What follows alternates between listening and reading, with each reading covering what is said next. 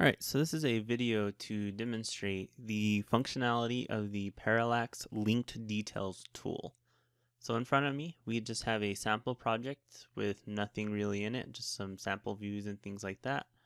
And we'll expand this a little.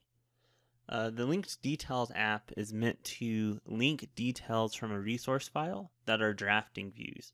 So this project currently does not have any drafting views in it, as we can see. So what we're able to do is we're able to point at resource files and link those details into our project file while maintaining a connection. And then we can update them and things like that if the resource file changes at any point. So what we're going to do is we have a Parallax tab after we install it. We're going to go to the Link Details dropdown and click on Load/Link Details. From here, it will prompt you to choose a file. So what we can do is pick a detail file. I have one saved on my network, just called Sample Resource File Details version 19. Once you click open, the add-in opens the detail file in the background temporarily. You can resize this window as well to be able to see all of them at once. These are all of the drafting views within the document that are available to us. So we're able to see if they also have a sheet number. So if you have like a resource file and you're used to looking them up by the detail number, you can start to do that and sort them as well. If you click on these headers, you can actually sort them alphanumerically or reverse if you need to. For this example, we're going to go ahead and load the first 3 or so. So the add-in loads the details into it in our background.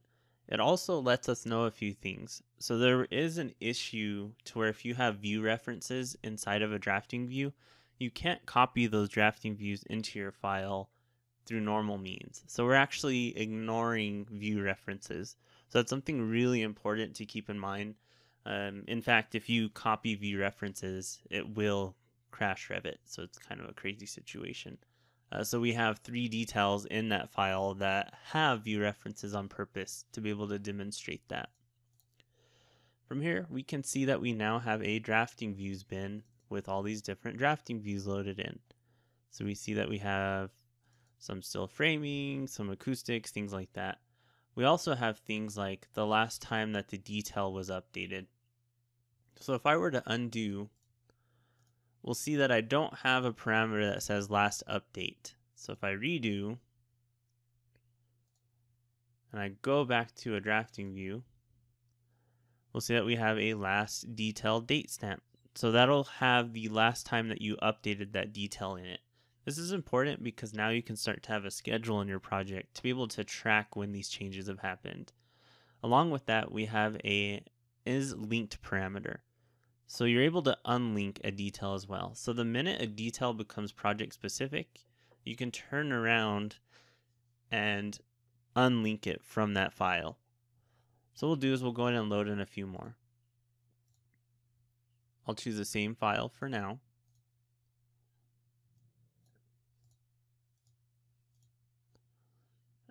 And we can see that the details that I've already loaded are not an option. That's because I already have them in my project. So let's go ahead and pick a few more. The add-in goes ahead and loads those in the background, and you can see that we now have them in our project. So let's see what happens when we update a detail now. Alright, so I have another instance of Revit open, so I'll just pull that to the main screen. And we're going to update this wall priority legend to make some changes. So what we're going to do is we'll actually just really mess it up in a visual way, and we'll save the file.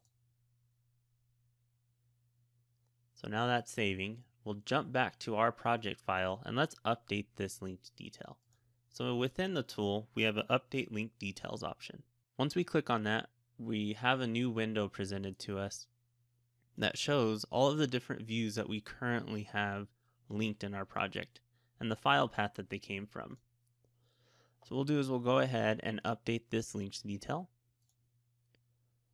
And now we can see that this detail matches the linked file.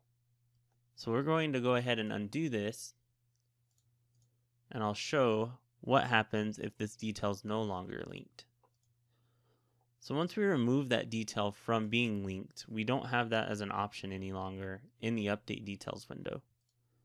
So what we can do is I'll go ahead and reselect is linked. We'll go to update, and now we can see that it's still there again. We'll click update again just to see it update. So this is a one-way push. This will come from your resource file into your project file, and that's because this is meant to work for typical details within a resource file. So one other question that's actually came up is what happens if the detail file is moved or renamed? What do we do? So that's something that the tool handles pretty well. So what we can do is just change the name of this and add some extra S's or something. And we go to update details, we'll see that these details are saying that that sample file is missing. So now we've went ahead and checked if that file exists for you. When they're red, that tells us that we need to repath them back inside of the tool. So if we go to the linked details button and repath details, it gives us all of the resource files that are eligible to be relinked. So all we need to do is double click on this item and tell it what file it's supposed to come from. In that case, it's this one with the extra S's. Once that's done, we can see that all of our files are repathed.